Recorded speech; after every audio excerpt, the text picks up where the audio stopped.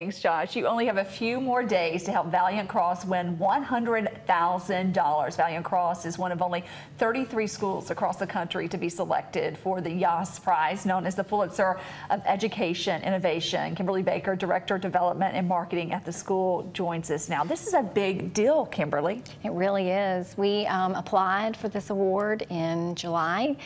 And we've, been able to go to the 64 from 1,900 educational institutions, and now we're at 33, and we're hoping to be, the $1 million winner in the end. But in the meantime, we've got the Parents' Choice Award, which is an additional $100,000 that we can win. What is the Parents' Choice Award? So it is an additional prize that the Yass program has put in, and it's strictly a voting contest. And so they're asking communities, our state, businesses, everyone to rally around us, and it's simply just vote for us, and whoever has the most votes in the end comes up with the $100,000. How do you vote?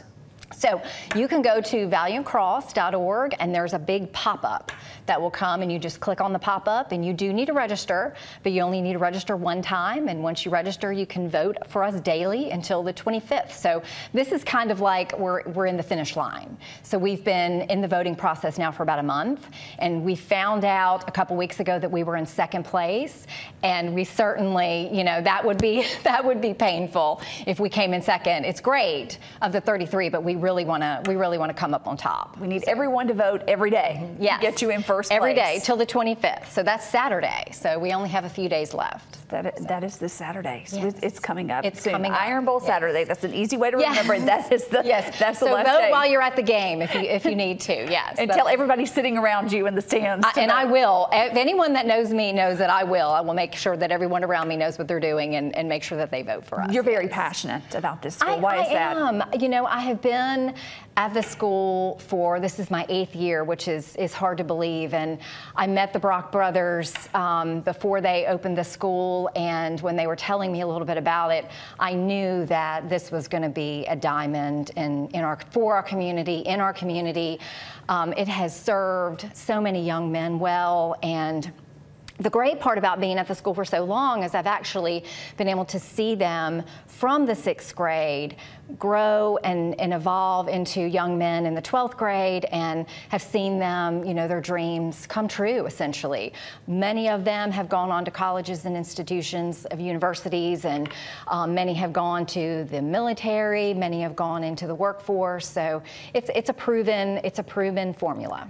The children have such pride in their school. We had a student in here yesterday, and we have this live camera that shows Dexter Avenue, and he said, "That is my school." Oh, that's so great. And the story of how we ended up on Dexter Avenue is, we're in this beautiful church that the United Methodist Conference had donated to us, and they really wanted to see something happen beautiful with that building. And we've been in it now since the beginning, but now we've owned it now for about a year and a half, and we've really grown into it and made it, keeping the history of the building, of course, being on Dexter Avenue, we want to keep it with the time of Dexter and all the history, but we're making it into an innovative institution for sure.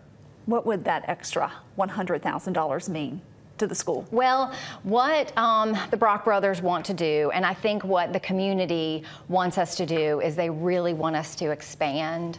The issue that we have is always space, and we can't take every student that applies. And I know that is painful for the Brock brothers. It's painful for our staff. It's certainly painful for me to turn a child away. And this additional money that we've been pursuing with the Yass Prize is to expand the school, to start a pre-K, and then close the gap to the 5th grade, because we start at 6. So it's so needed. We know that the community wants us to be in that position, and we just need the resources to do it. Every child deserves a chance to succeed and They live sure his or her best life. Remind us how we can vote. So go to valiantcross.org and you'll see the pop-up, and go ahead and vote for Valiant Cross, and vote for us every day until the 25th. And we're so appreciative, by the way, for WSFA and for the community and for everyone that has rallied around us so far to get us to second place. And we don't really even know where we are right now, but we're hoping that we've